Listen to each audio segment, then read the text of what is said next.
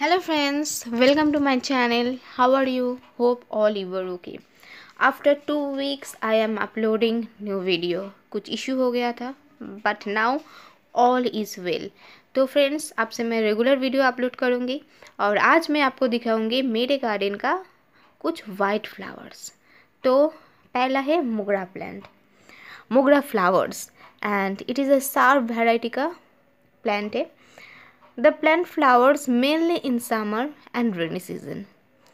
It is easily propagated by stem cuttings. It can also be propagated by layering. मोगरा plant grow करने के लिए well drained soil ज़रूरत होता है and it requires full sunlight for best blooming. तो आप भी अपने गार्डन में इस समर में मोगरा प्लांट ज़रूर लगाइए। नेक्स्ट चलिए और भी दिखाती हूँ। और ये है वाइट हिबिस्कस, देसी वैरायटी का हिबिस्कस है। मैंने जस्ट कल ही इसको फर्टिलाइज़र दी हूँ बट उससे पहले ही इसमें बर्ड्स आना स्टार्ट हो गया है। देखिए कितना खूबसूरत इसका फ्लावर्स है। It also loves direct sunlight. देसी वैरायटी का हिबिस्कस मेरे पास और भी कुछ कलर का है, वो भी मैं एक वीडियो में एक साथ आपको लोगों को दिखाऊंगी। चलिए नेक्स्ट वाइट फ्लावर्स आपको दिखाती हूँ।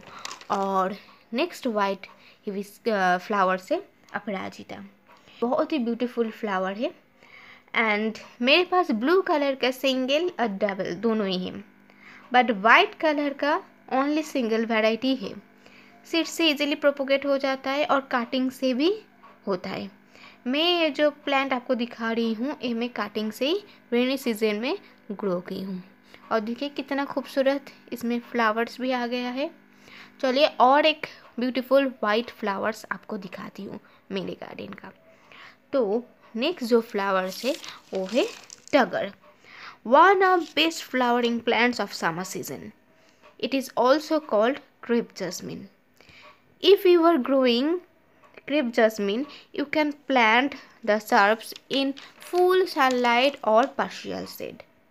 तो इस समर में ज़रूर अपने गार्डन में टगर प्लांट लगाइए क्योंकि ये एक बहुत ही Hardy and easy to growing plant है। और टगर का ये जो वैरायटी है सिंगल, इसमें बहुत सारा फ्लावर्स एक साथ आता है एंड इसका जो फ्लावर्स है वो पूजा के लिए इस्तेमाल होता है, बहुत ही खूबसूरत दिखने में होता है। चलिए और एक दिखाती हूँ वाइट फ्लावर्स। तो ये है डबल वाइट हिबिस्कस, पूरा वाइट तो नहीं, हल्का हल्का पिंक भी है। So beautiful and rare variety है। I will go to bye some new hibiscus plants for my garden and I will also share with you. चलिए और एक खूबसूरत वाइट फ्लावर आपको दिखाती हूँ और वो है एलामोंडा। पूरा तो वाइट नहीं है, सैंडल कलर का है बट बहुत ही खूबसूरत है। एलामोंडा is a tropical plant that needs significant warmth and moisture.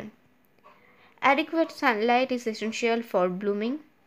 Feed with a weak liquid fertilizer throughout the growing season.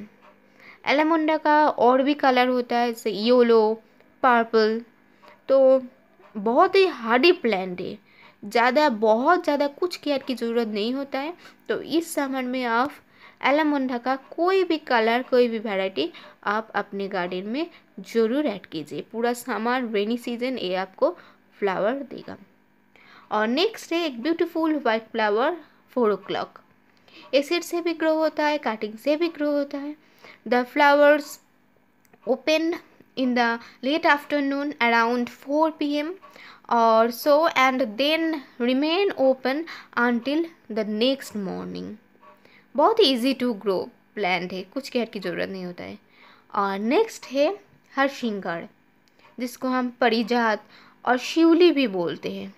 It is a beautiful plant whose flowers fall to the ground after blooming. The word parijat literally means celestial. The flowers are used to cure a large number of diseases. बहुत ही खूबसूरत autumn में खिलने वाला एक flowering plant. और next है downy jasmine. The white clustered star-shaped flowers appear nearly year-round and are not as fragrant as other jasmine. मुझे तो इसका फ्लावर्स बहुत पसंद है। और भी मेरे पास कुछ वाइट फ्लावर देने वाला प्लांट्स है, जैसे वाइट एक्सोरा है, मधुकामनी है, लेकिन अभी उसमें बर्ड्स आए हैं, फ्लावरिंग नहीं हुआ इस सीज़न में अभी तक, तो इसलिए मैं नहीं दिखा पा रही हूँ।